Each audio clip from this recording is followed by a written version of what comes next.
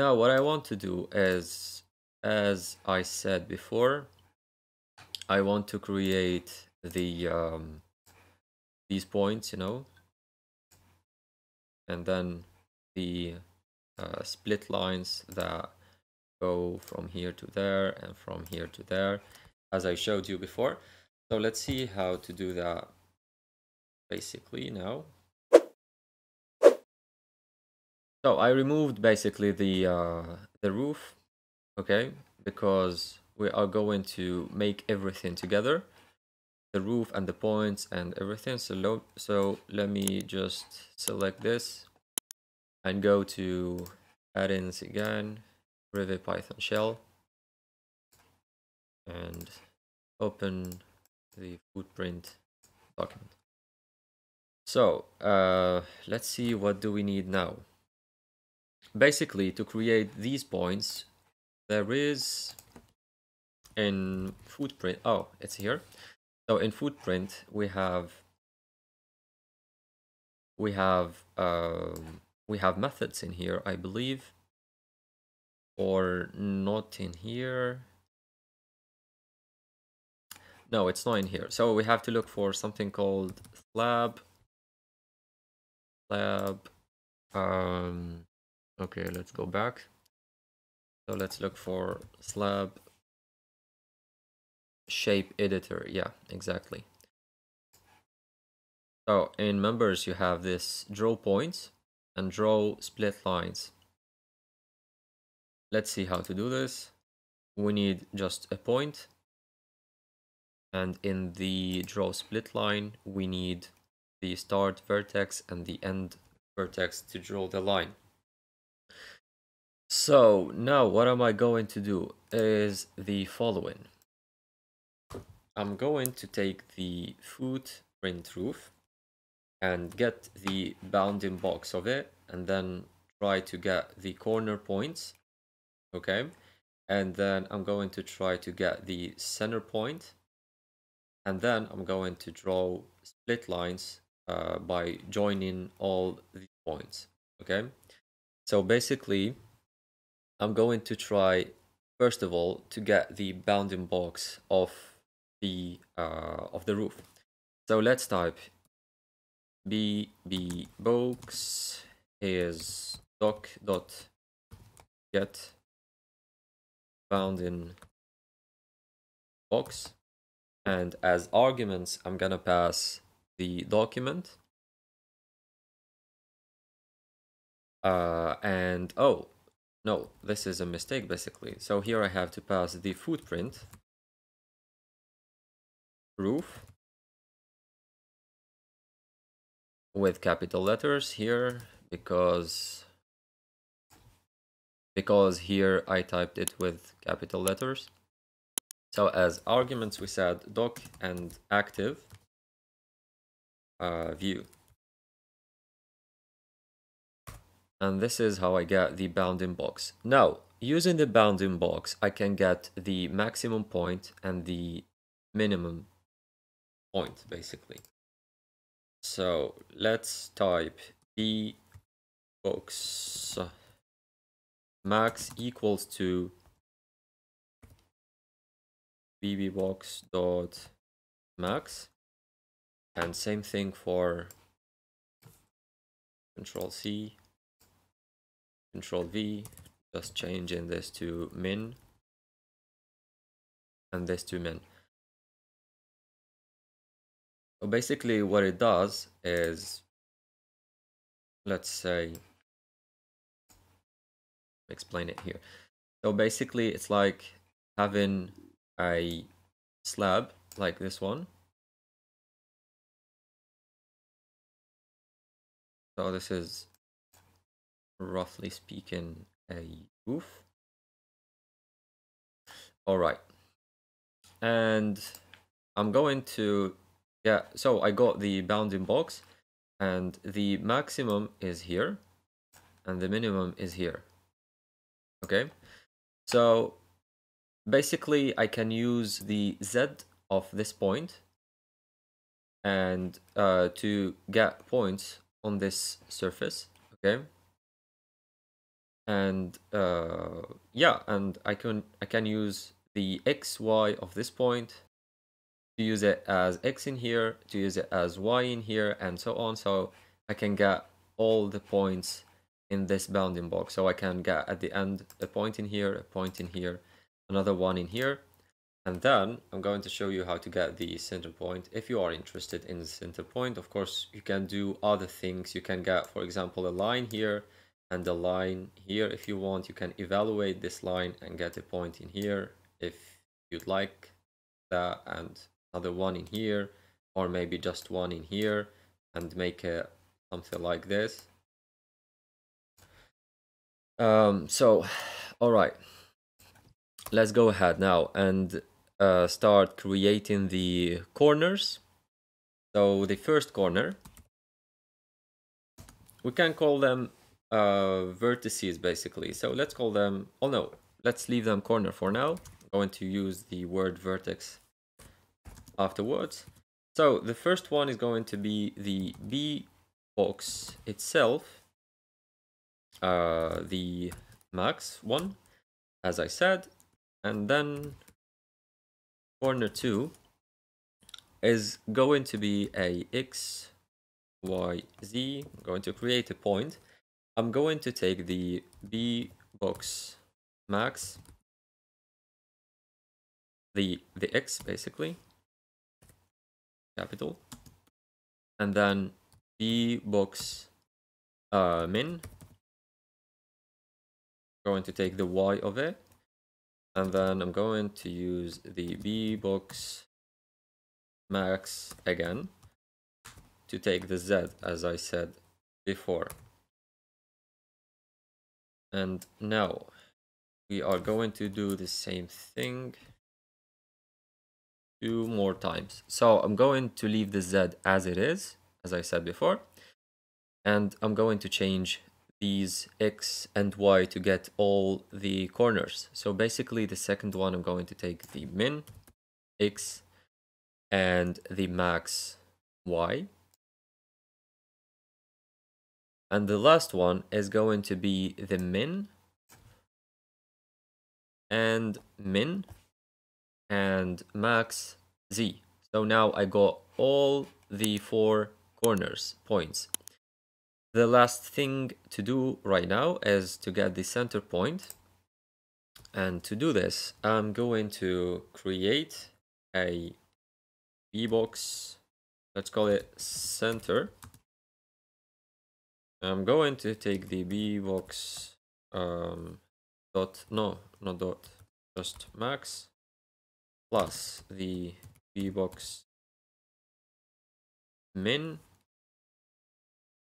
and divide them by 2 to get the center point. So now I'm going to get the center of the slab.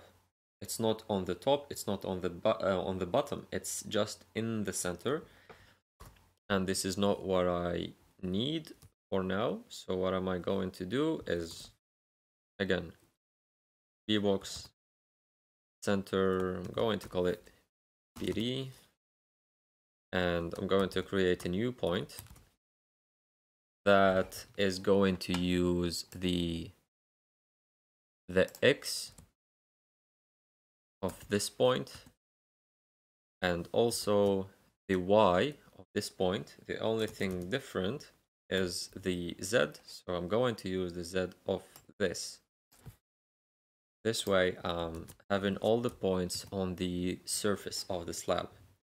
Now the center point, I don't want it to be like, I don't want it to be at the same Z point as the other corners. I want it to be a bit lower.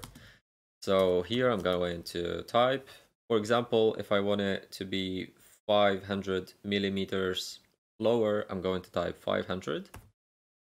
And because the Revit API is working with the imperial units, so I'm going to type 304.8 to get it, because it's using feet basically, and I want it to be in millimeters. So I do this really quickly to get the right thing. Now we got all the points. We need to start drawing our vertices.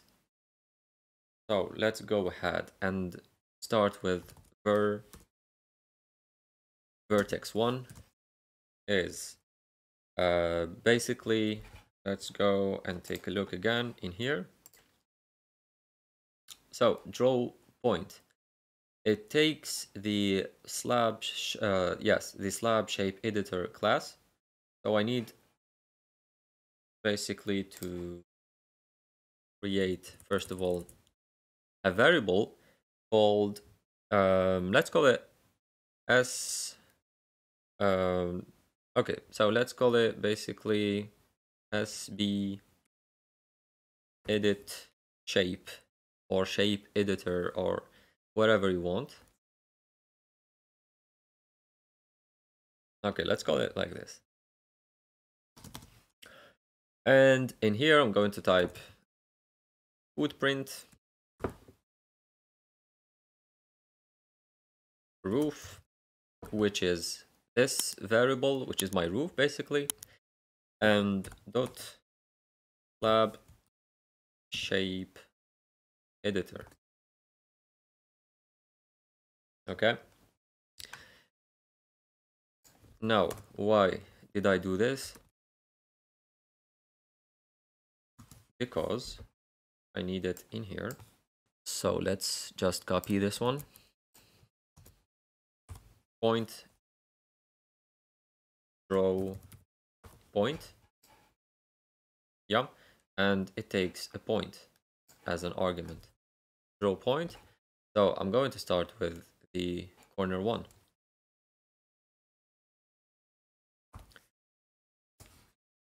Same thing for all the other points.